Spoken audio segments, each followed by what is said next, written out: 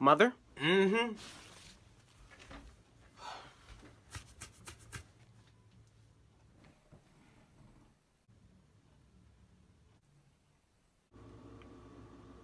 Close my fridge. But I'm hungry. Close my damn fridge! But how do I get to the... Mom? What? I'm hungry. Well, eat then. But I need to open the fridge to get the food. Well, do that. Like, why is he telling me this? Okay. Excuse me. What, you need to get through? My electricity. Close the fridge. But you just said close it. Okay, you know what? I'm done. Because I don't have time for this. What are you doing?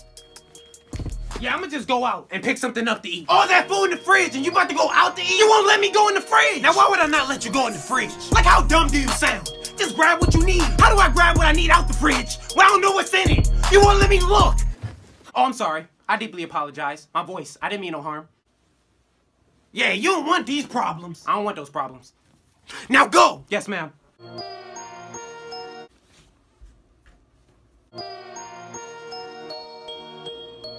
Can I open the fridge?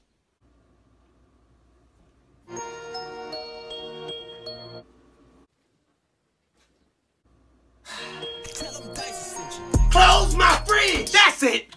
No! Where are you going? Look, I'm not leaving, but I'm gonna eat regardless. I'm gonna call something in, I'm gonna get something delivered. So this is the thanks I get. The appreciation for all my hard work. I be at home, working over a hot stove for hours, just to make sure you have food in your stomach. I work hard so that you can have a roof over your head. And this is the thanks I get. This is how you treat me. Everything I do, everything, I do it for you. You. And you can't be grateful enough to just appreciate the little things I do. Now that's foul. That's foul. All I'm asking for is a little bit of love and support. That's it. That's it. Look, I didn't look at it that way. I'm sorry. I'll go.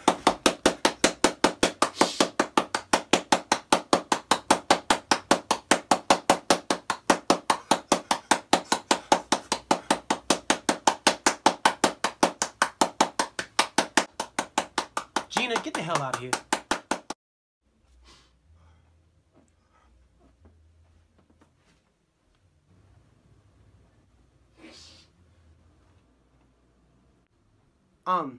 I'm sorry, what was I saying? She messed me up. Oh right, I was sad, remember?